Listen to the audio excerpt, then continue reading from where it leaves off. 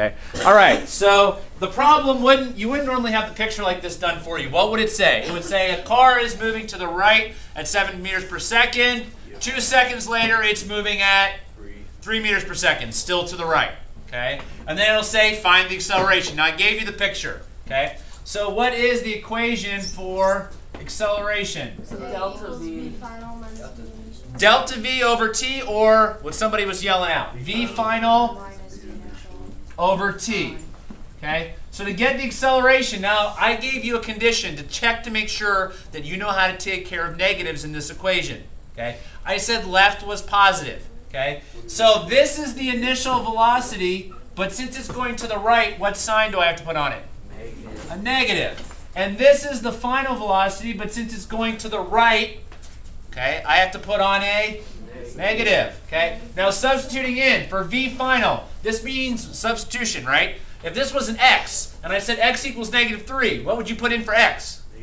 -3. So you write it, -3. Okay? Then I write the minus. That's not part of the substitution process, right? It's already there.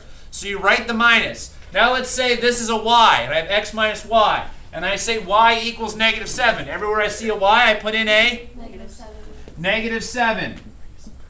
And I like to put my variables in parentheses, usually. Okay. So notice, is this negative still here and always here? Yes. Yes. Sometimes this is a positive, sometimes it's a negative. Okay. So now divided by time, which is 2 seconds. And what is a -3 minus a -7? When you have two minuses, it becomes a positive, because negative times a negative is a positive. Okay. So -3 plus 7 gives you what? 4. 4 divided by 2 gives you 2. Positive or negative?